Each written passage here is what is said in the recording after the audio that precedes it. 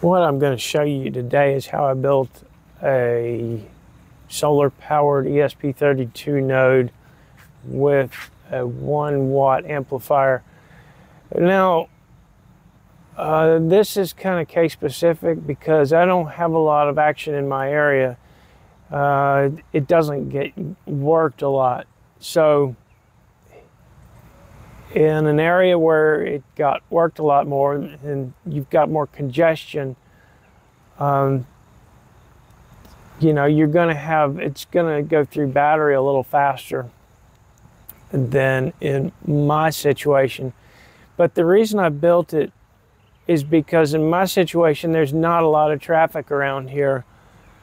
I basically got the whole place to myself. The nearest node is probably, well, there's a guy right over there, but I mean, it's just, there's some stuff to the north of me, but to the south of me, it's just a barren desert. So this would be a good idea for a scenario like that where you don't have a lot of people around you and you want to get out to help build your network. So in case somebody is, you know, a mile, 2 miles away from you, they'll actually see that you're there. So yeah, like I say, you know, your mileage may vary. It just depends on your specific circumstance. And this is what I have for my specific circumstance. Okay, this node is the one that I had sitting on the stump outside just a little bit ago. And this is the one that you guys saw in my last Meshtastic video. So they're not the same. Now this one has been outside running for over a month. It ran for over a month straight. And then before that, it was up for several weeks. And I brought it down to upgrade it. And then, what was it? 2 days ago, I brought it in because the previous 3 days we didn't have any sunlight, and it went from 100% like every day down to 65% over those 3 days with no sunlight. So I figured, well, it would be a good time to bring it in and check it over and upgrade it, update the firmware to the latest 2.5 version. So I did that, and inside this, well, first of all, this is just basically your rack wireless 4631 node. And, you know, this works fine because it's very low power consumption. So it does fine solar powered. Now, this one is running client mode. Now, what I wanted to do was be able to run basically any node solar powered, and so I wouldn't just be tied to the rack wireless. Now, the reason for this, and I still don't know if this is true or not because of how the literature on it is, and trying to look up specifics of each node, I just haven't really done that. And, I tried to, and then I got a headache, and then I stopped doing it. But as far as their capacity for store and forward, I don't know if the rack wireless has like the 4631 has the store and forward ability. And I don't know, but if so, the ones that use the ESP32 stuff, I think they've got a better shot of being able to do store and forward. And I do use store and forward, but I'm not sure how it's coming in because I've got a few nodes up. Yeah, I haven't been running this one, but my main node is a 4631, and I'm bringing the signal in and pumping it out with station G2. So I've got one of these just piggybacking off of the station G2. And this one's just been sitting in the yard being tested for the past 6 or 8 weeks. Now, what we have in here is this is a Heltec wireless stick version version 3. So I wanted something that did not have a screen and something cheap for this, because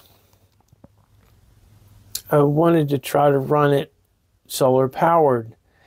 And I also connected an amplifier to this one. I got this off of AliExpress, and it's 1.3 amp max.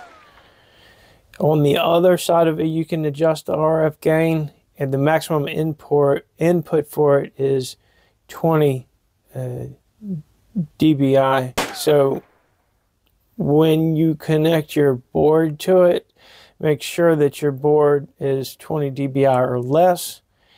And like I say, you can fine tune it on the other side. All that stuff is beyond the scope of this video, but you legally can only run 1 watt with this LoRa stuff. So now I discovered that running this in router mode is about the same energy consumption as this running in client mode. And I also discovered that router mode really does work, and I'm going to show you a few things about it. But that has enabled me to run this node solar powered for like 6 or 8 weeks outside. And I'm going to get into a little bit on how I did that. At first, I was looking at this board online, and I saw that it had a 5-volt pin, because this amplifier runs off of 5 volts. I was thinking, great, that'll be easy peasy. I can just run the power from the board to the amplifier and all will be well. I did that initially, and I noticed that the light on the amplifier was only lit up when the sun was out. And it dawned on me that I'm only getting 5 volts off that pin when it's plugged into USB, because I've got the USB from the solar panel plugged directly into that. So then I had to figure out a way to run the amplifier, you know, when the sun is not out also, like at night, because the amplifier would work fine during the day running off of the solar panel. I'm guessing it would. But at night, you know, there wouldn't be any power going to the amplifier. So the amplifier takes 5 volts. So I had to get 5 volts from the battery to the amplifier. And that's done with this little converter. Let me get some part numbers on all this stuff. Well, here's that part number. And this is adjusted right here. And my experience with these, you just have to keep dicking around with that little screw until it starts working and you see the change of voltage on your output end. And then when it gets to your desired voltage, then you're good to go. So that's wired to a charging board, and I'm trying to remember why I wired it to a charging board. I think that I did this. Well, here's the number for that. These are great. And I'll build one of these with you later on, but these are the parts that you're going to want to get if you want to build one of these with me. I was trying to figure out why I did that last night, laying in bed. And best I could come up with was I wanted to be able to charge the battery pack without running it through the board. And yeah, so I believe that's why I did that. And if I come up with something different on why I did that, I will definitely let you know. Anyway, I put a power switch in here also that just cuts power from the battery to the board. But yeah, it's been running. It only gets like, it was only getting a few hours of sunlight every day, and that was fine. So what I've discovered is once you start, once you have like a few days where you've got no sunlight and this battery pack starts getting whittled down, it takes it a long time to build it back up from that solar panel. I imagine a slightly rough guess of getting 6,500 milliamps back from, like, it was 3.65 volts, and now it's like at 3.9 from 2 days in the sun, not in the normal place that it lived, out in full sun.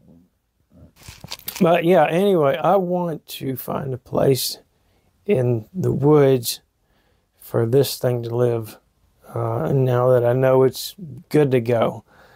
But yeah, that is how you can basically solar power any of these ESP32 nodes. Just put it in router mode, and router mode does work. The other thing I wanted to tell you about router mode is how to check on it. This does pop up in the node list, and if I tap on it, it will give me the option to trade positions with it. And if I hit trade positions, it bumps this node all the way up to the top of the list, and then I can check my battery percentage on it. So without, you know, going out and opening it up and hooking it to a computer, that's how you can check your battery on router. But yeah, it's been working great. And like I say, I'm just showing you this because, you know, with all these other new nodes coming out, these, I mean, don't throw them out. God knows you can still make, you know, great routers out of them, and high power routers to boot. One more thing I wanted to mention. If you don't put an amplifier in this, that makes it incredibly simple, because all you have to do is run your solar panel to your ESP32 device, and then the battery to that, and run it in router mode, and it will be fine. You only have to get complicated if you add in an amplifier, and now you know how to do that. Yeah, I will post a link for that amplifier in the description. Welcome to that part of the video where I just got finished editing and realized I needed to make several clarifications. How I measured the consumption of the Heltec wireless stick light version 3 in router mode is with this little device here. It's another AliExpress deal. I got this on sale. It was like $6, $6 or $7 delivered. I think normally they're about 10 or 12 bucks. But it's just a little USB monitor. I can't remember exactly what you call it, but I'll put it below also. It's real handy because you can, it's got two buttons on it. One of them resets it and the other one changes your orientation.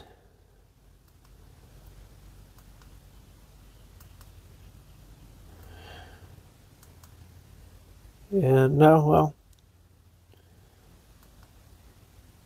see there, it's going to turn it off. But yeah, real real handy little device. And they're pretty cheap.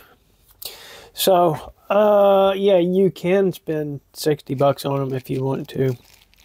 But getting back to this, the solar panel, I forgot to mention that I like to use these solar panels that are already set up for charging USB devices. It's got your voltage converter that gives you a stable 5 volts in this little package, a lot like our chips that we used. So you've already got that in here, and these are $6 or $7 on AliExpress. I think they're 5-watt panels, something like that. But yeah, if you get just a raw solar panel, you could do it with the use of those, but this is just a lot simpler. Another thing about measuring the power consumption is you need to do it with just the raw board with no battery connected to it, because if you have a battery connected to it, you'll see what the battery's consuming as far as it's charging up. But if you've just got it by itself, you can actually see the consumption of the circuit board. And if you send a message, you'll also see that wattage bump up. It's pretty cool. One last thing. Now, to make it even more simple, you can pick up these USB to USB-C adapters, and I think you may have seen on my note, I've got one that's going off at a right angle, and they've got just about any kind of USB to USB-C adapter that you could imagine. It just depends on what you end up with. This is how most of them come. I think a few of them out there have where you can plug into that. It just depends. And I'm not sure if a 10-watt panel would charge your batteries faster. It might, so that would be something to look into, because they've got those. They're about, I thought maybe I had one right behind me. No, but they're about that long and about that wide. All right, guys, later.